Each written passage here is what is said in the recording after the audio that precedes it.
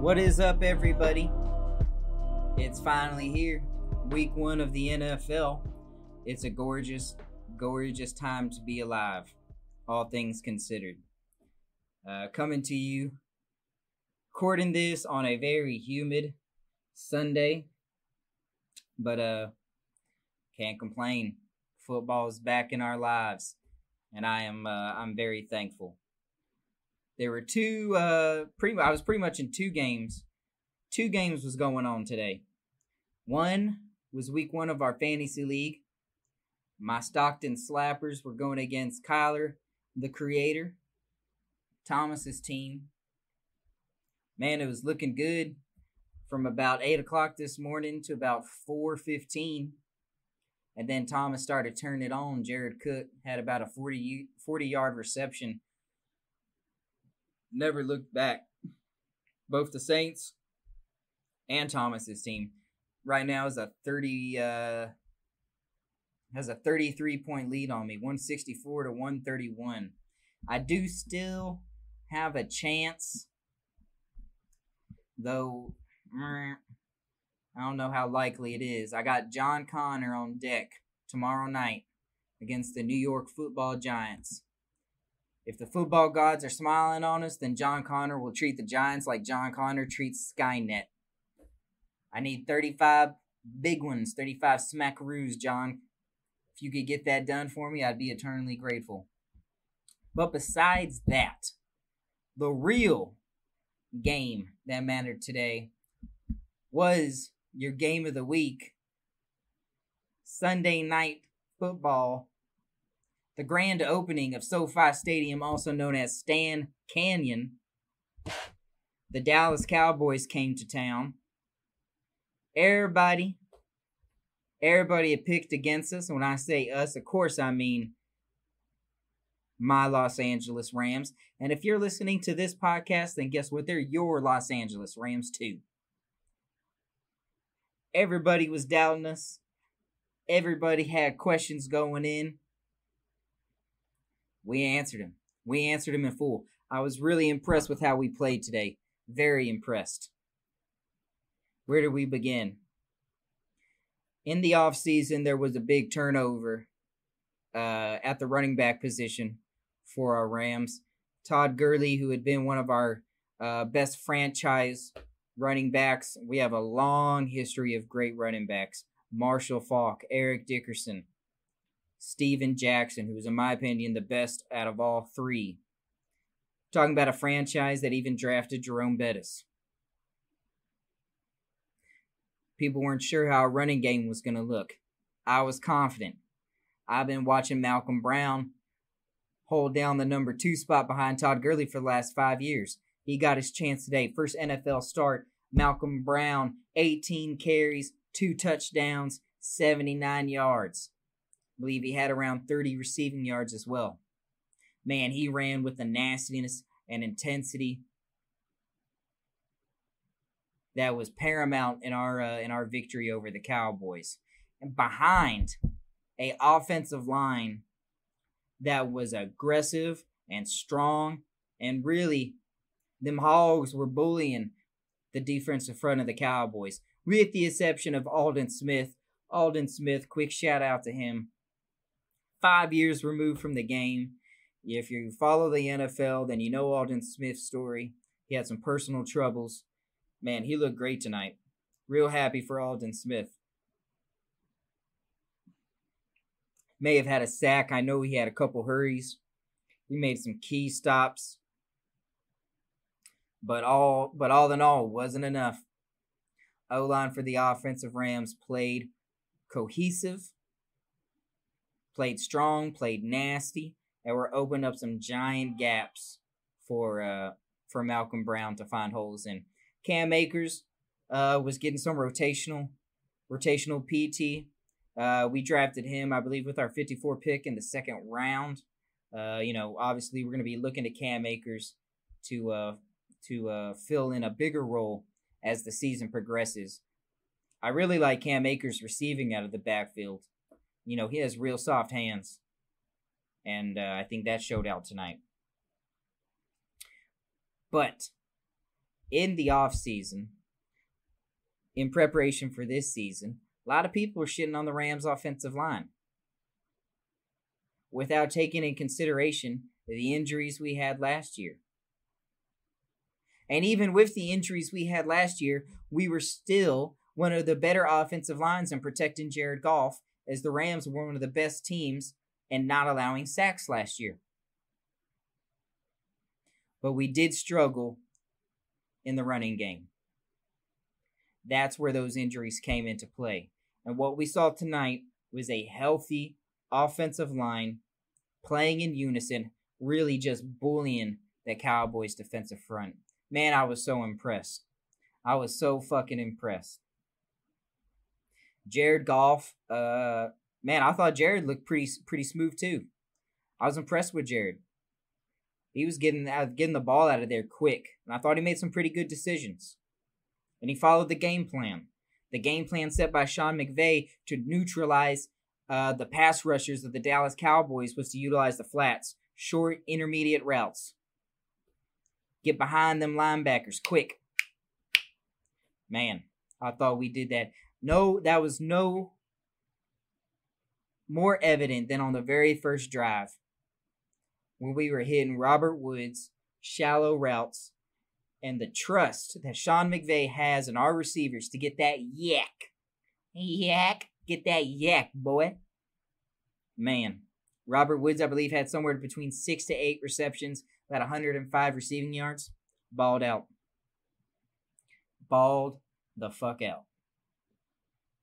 Man, you know, Sean McVay, for some reason, there was a weird turn in the attitude towards our Rams. There, once upon a time, we were, we were an afterthought of the NFL. Bottom of the barrel. No one paid us no mind.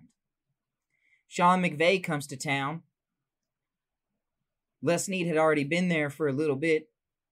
Sean McVay comes to town, turns around the entire franchise, makes us perennial playoff contenders. Even last year, we were in playoff contention to the very end of the season. And we had a winning record, 9-7. So I'm not entirely sure where the hate comes from. Part of me thinks it was, we left St. Louis. St. Louis is a great sports town. St. Louis deserves a professional football team. It's just not the Rams. The Rams are the premier team of the southern half of California. Not the Chargers. Sorry about it. But it's the truth. I also think part of the hate, and Marco helped illuminated this for me, is some of the deals we make. We kind of wheel and deal like we're the Los Angeles Lakers. But, your franchise has to encapsulate the attitude of your city. Los Angeles is Hollywood. We're about stars. We're about winning now. That's the attitude in LA. What are you doing for me now? I mean, Rams got to follow suit. And I think I think we look good. I think we look great. We played a real smash mouth form of football tonight, man. On the defensive side, you can't talk about the Rams defense without talking about the best player in the NFL of the last 10 years, the double-A, double nines, Aaron Donald. Arguably the best defensive lineman of all time. Yeah, I went there. 1 sack, 1 quarterback hit, 7 hurries. But you cannot measure the greatness of Aaron Donald simply by his statistics. Aaron Donald is much like Randy Moss. What do I mean by that? What I mean is, if you remember when Randy Moss went to New England, particularly New England,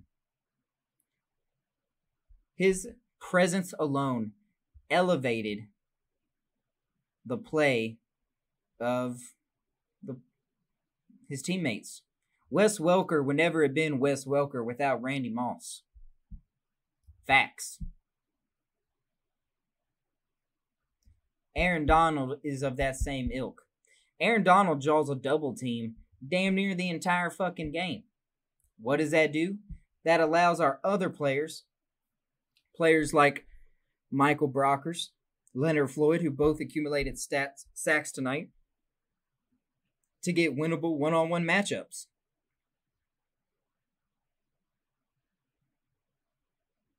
That's greatness. How you impact the game indirectly. Speaking of the defense, our defense came up with 2 key stops tonight, and I need to highlight them. Jordan Fuller, safety, rookie, Ohio State. I see you, young man. The Cowboys had taken it down to the red zone with an opportunity to tie it. It was 4th down, 4th and short. Mike McCarthy decides to go for it. CeeDee Lamb runs a shallow, I think it was a 2-step cross. Might have been a shallow, 2-step slant. Might have been a shallow crossing route, like a drag. Jordan Fuller maneuvers around traffic, makes a beautiful open field tackle to switch possessions. That's how you earn a roster spot. That is legit safety play.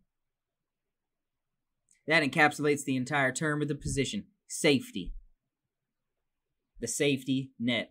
I see you, Jordan Fuller. Hell of a play, young man. Can't talk about the Rams defense without talking about Ramsey. Can't spell Ramsey without Rams. 2 plays. 2 key plays. One of which controversial, the other not controversial at all. It was like a shallow out route, a 3 to 5 step out route. Amari Cooper turns towards the sideline, catches the ball.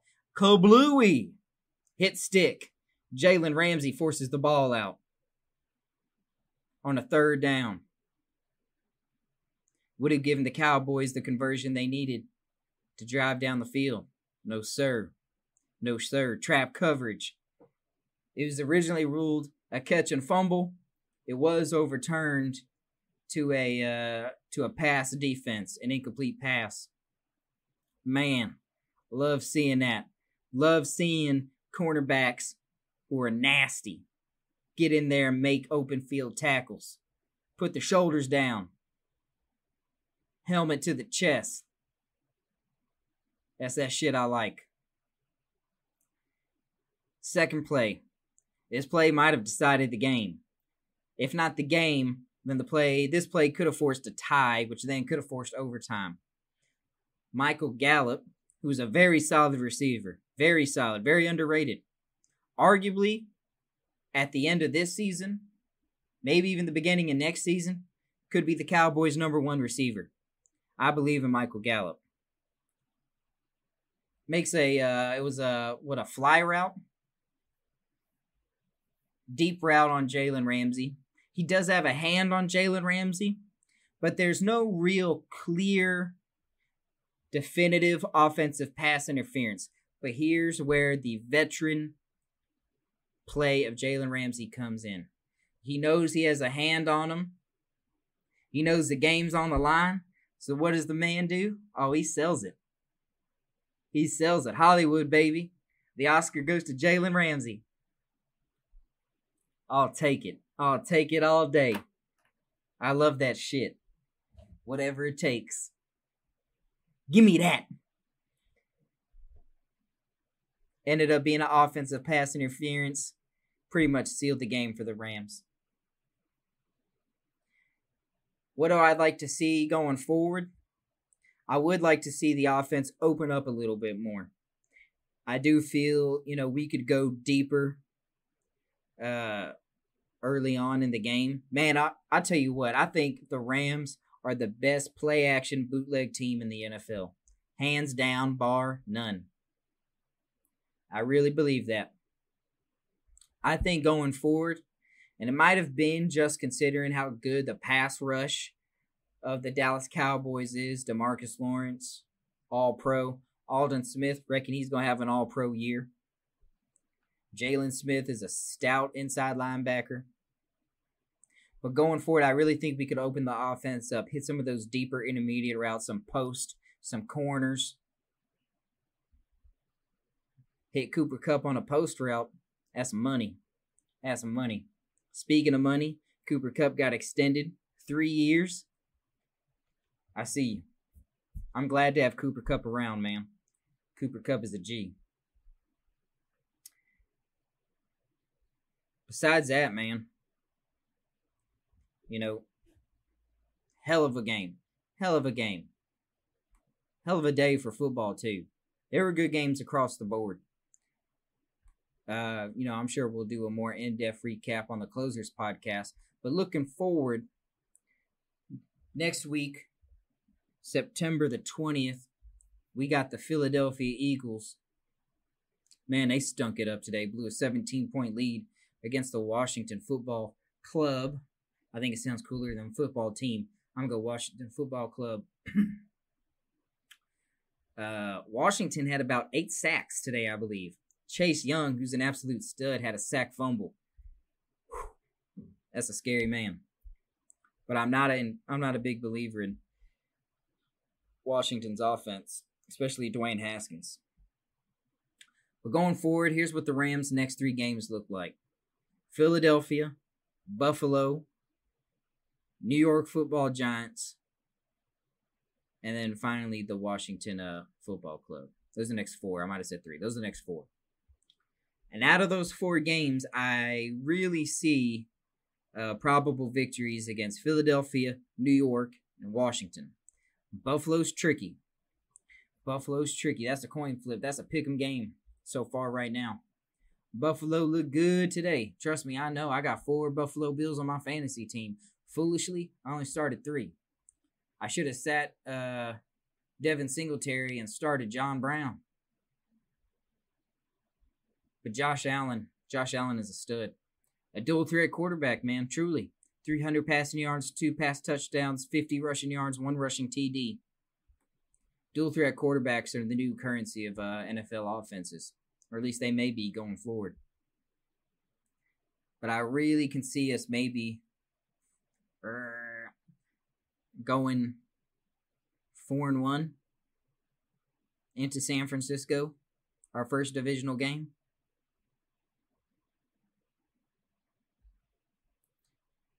Optimistically 5-0. Man, if only. But the beautiful thing is, ladies and gentlemen, football is back. And I am grateful. Count your blessings. Especially in times like these. Count your blessings. What are you grateful for? Beyond football, I'm grateful for my health. I'm grateful for this bottle of Cellular Jerry that got me through that tense Rams Cowboys game. And, yeah. Man, it's going to be a fun fall and winter. Football is back.